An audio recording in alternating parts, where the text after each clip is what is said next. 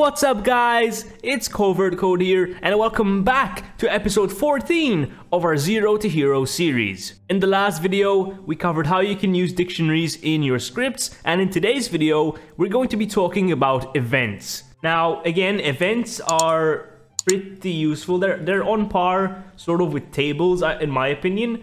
Because events actually trigger things when something happens. So let's say someone touched a door and you want to kill them if they touch that door, or more realistically, if someone touches a lava part and you want them to die if they touch it. Events is how you make that happen. So let me just open this script back up from last time and delete everything. And let's actually work with the example I just gave, okay? So let's say we want to have a part, okay? So let me just create a part here. And let's just say I want whoever touches this to die. So I'll make it red, like classic red, anchored, and just resize this to around that size. So right now, if I play and attempt to touch the part, I will not die. Obviously, it's brand new. There's no scripts associated with the part, so nothing will happen, okay? But by using events, we can actually make this part work. Let's call this lava just because, you know, the name fits. So let's go to the script, okay? And let's store the lava part inside of a variable. So lava part, okay, is equal to workspace.lava, okay? Pretty self-explanatory. If you haven't watched the video on variables yet, I would suggest watching that first. So all we did is we just stored that lava part inside of the lava part variable. Now, the way we'd actually go about declaring an event is by saying lava part dot, okay? And don't type anything, just type a dot and this should come up, okay? This is a list of sort of attributes relating to the part. So if you scroll down, these are just properties. And you can actually tell by this icon that they are a property, okay? And just scroll down, all the way down, and these are the events, okay? So anything with this sort of lighting icon is an event. Okay? Anything with this icon, remember, it's important, okay? This icon means event. And if you don't know what those events do, just go to view and click on the object browser right here. And let's scroll down and find part on this list. So let me just try and find part. Part right here, okay? So I click part, and this is just going to tell me every single property and function relating to the part, okay? So this is a property. This is a function. Let me just scroll down. So essentially, this is a property of every single part. These are all the functions relating to that part. And these are all of the events down here, okay? And if you don't know what this one does, for example, you just click on that and it'll give you a summary of what the event does and when it actually, you know, triggers itself. So this is pretty handy, especially if you're new, okay? So again, keep this in mind, view objects browser. And in our case, if we want to make the part, you know, kill someone if they touch it, we're going for the touched event. So let me show you guys how to actually use this, okay? So back to the script, lava part dot touch. So you enter the name of the event, okay? Then use this colon here and connect, okay? Just like that. That is how to declare an event. And all you're doing here is you're saying that whenever this event fires, you want to run this function. Let me show you guys, okay? So an event always triggers a function. You can't really do something like, you know, you can't actually write direct code here, like print hi or something like that. This will not work. It always triggers a function, okay? So what this is doing is whenever the part's touched event actually runs, okay? So it gets triggered, you're going to run this function. And what the connect does is it's sort of attaching the function to this event, okay? So it's pairing them up. So whenever it's touched, this function will run. That's why the connect is there. So let me just print being touched, okay? And let's play. And if you go to the output, let me just clear this up. And whenever I touch this, it's going to print out that it's being touched, just like that. Okay, so let me just close that. And you can literally do the same thing with any other event, okay? Just like this, it's the same structure. And the fun thing with events is they actually pass arguments, okay? So remember in the functions tutorial I made earlier in the series, we covered parameters and arguments.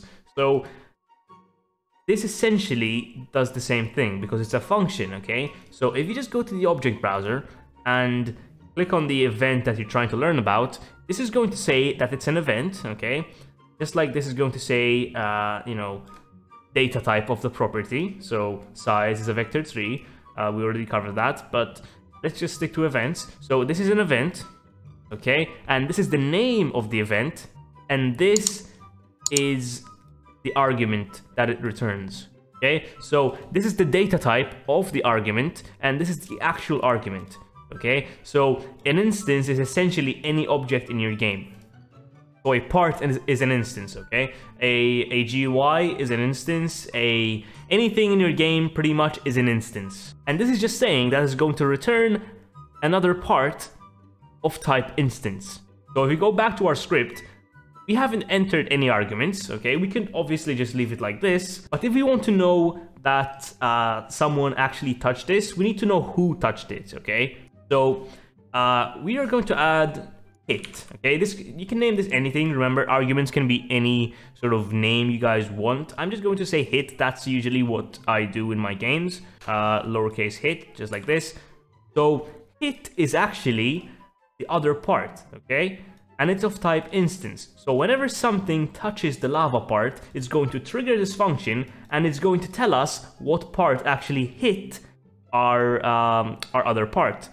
So if I print out hit, okay, and play, it's actually going to tell us which part touched the lava part, okay? So if I touch this with my foot, it's going to say that I'm touching this with my right foot. I also touch this with my right lower leg. So yeah, it's just going to tell you which part actually touched the lava part. And obviously, the same goes for any other type of event. They have arguments. Some have more than one. Like this. So when they have more than one, they're separated by a comma, okay? So just keep that in mind.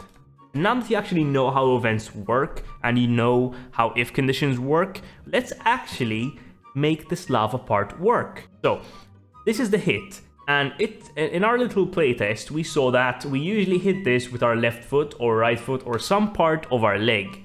And if we actually play again, these are all parts within your character, okay? So let's just open up workspace and find our character object right here. And as you guys can see, this is the list of all the parts in your character, okay? So we usually hit this part here with our left foot, so it's this part. And we usually hit it, let's just see, with our right foot, like that. Also our right lower leg, you know, etc. And these are all children of the character, okay? So keep that in mind.